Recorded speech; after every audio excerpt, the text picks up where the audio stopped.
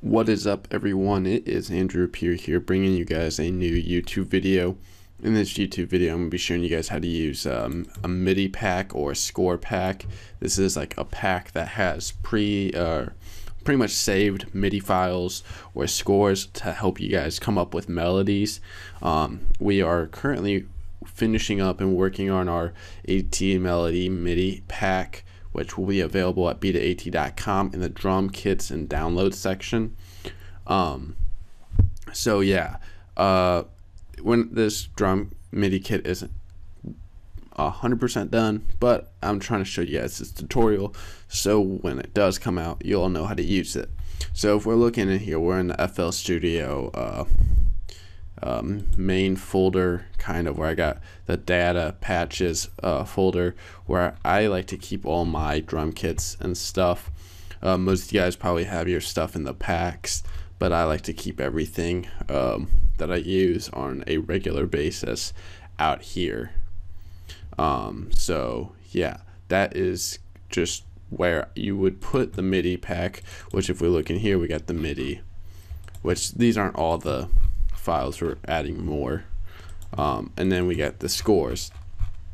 So the scores are FL Studio score files, and then the MIDI are the actual MIDI files, which can be used in any DAW. So if we minimize that, we're in FL Studio. So now we could see the AT Melody MIDI pack. Boom. So I'm gonna go insert Nexus. Oh, let's just go through piano and grand piano. Sure. Let's grab the trap melody 12. So literally, I could do this with the score or MIDI, any one of them. If I drag it, and boom, it already has the notes laid out. So scores, I mean, any of these really work, and it does the same thing. So now if we play it,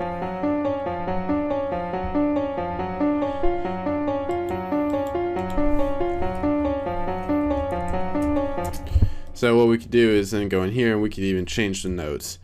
Control up, put it up one octave. You can go track. This is how you can pretty much turn this into your own little sound.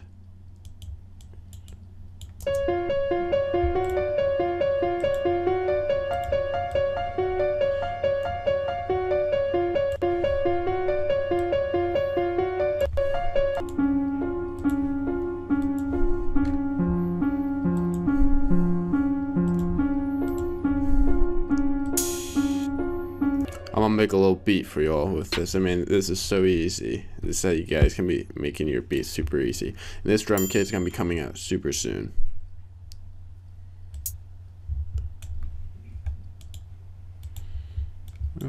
Let's put this right there. Put this right there. Put this right there. Put this right there.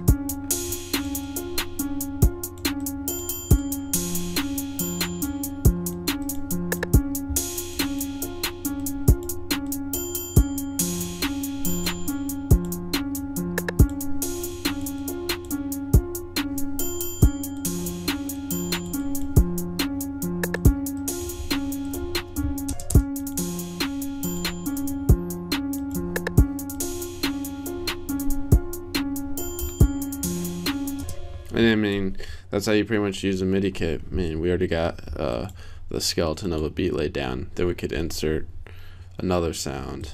Oh, I don't know. I mean, we're pretty much done. You guys should know how to use a MIDI kit now, but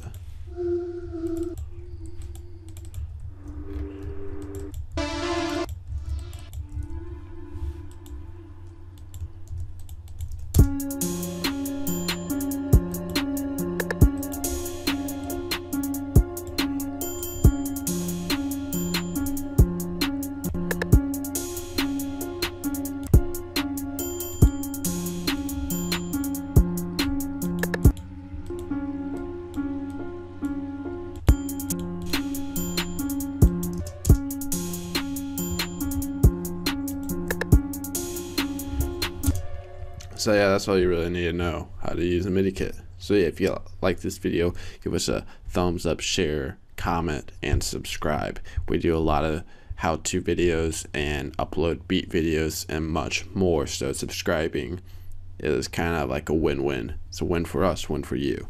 So yeah, this is Andrew Peer here, and I'll see you guys later.